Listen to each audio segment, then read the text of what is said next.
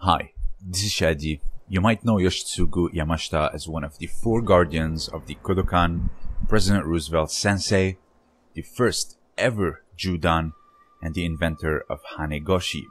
However, not many know that Yamashita was a bit of a troublemaker. Yamashita took part in brawls during his lifetime. One time, Yamashita and a fellow judoka went up against 17 laborers in a Tokyo restaurant. Yamashita and the other judoka beat all of them, injuring 3 men as a result. On another occasion, Yamashita took on 15 laborers, but this time it was all by himself. Yamashita executed throws, chokes, and even killed one of the laborers by breaking their neck.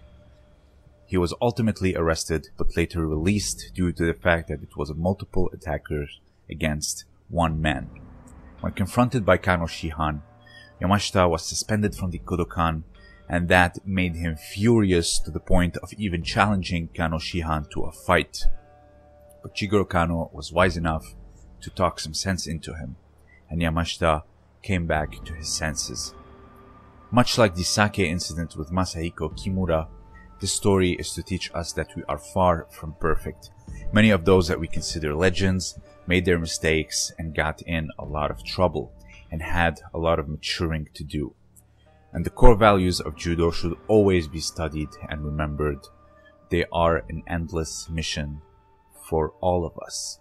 This was Shadi, and thank you for listening.